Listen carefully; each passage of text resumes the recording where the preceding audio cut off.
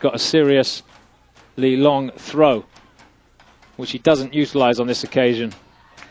And there's an attempted bicycle kick by Ashton, which he probably wishes he hadn't tried because it went straight out rather embarrassingly. And now a chance for the battery, swung into the middle, headed down by Conway, saved by the keeper. Conway there, scores!